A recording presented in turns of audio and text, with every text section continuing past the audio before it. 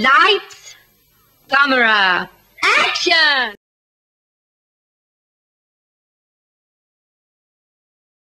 After a couple of days of being in the house, not doing anything, not going anywhere, couldn't take it no more. So I am going to the movies. But before I hit the theater, of course I had to hit the bar. Had myself a drink called the Old 43, suburban-based cocktail. It's a little sweet, but it was still really, really good. On my way to the movies, going to see Easter Sunday. Random. And I was hoping that nobody would show up to this late screening of this movie that nobody's watching. Of course, like 4 motherfuckers come and buy tickets, like not right in front of me, but like the row in front of the row in front of me. Like, who's coming to see Easter Sunday on a night like tonight?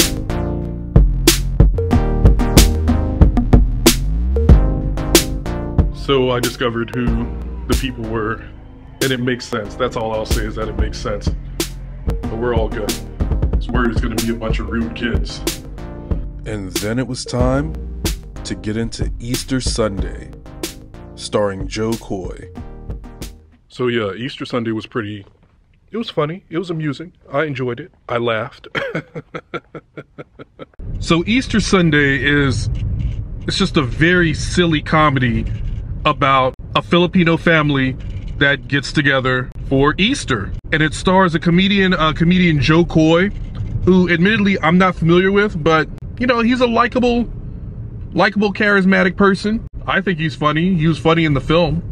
I knew I should have charged this battery before bringing this out. The battery is on reserve, y'all, so I will have to finish this once I get back to the crib. Okay. Let me start over. So I had fun with Easter Sunday, a goofy, big-hearted comedy about a budding comedian who takes his son to visit their Filipino family for Easter. Comedian Jo Koy stars in this, which I imagine is loosely based on his own life. Now look, this ain't high cinema. The acting is a bit uneven, and the technical aspects are mid at best. But Koy gets by on his easygoing charm, especially during a scene where he delivers an impromptu comedy set during Easter church service. Now, I do have 2 main gripes with the movie. First, while it's an amazing showcase for Filipino American talent and culture, it definitely feels like it goes out of its way to be the Filipino American film for all times.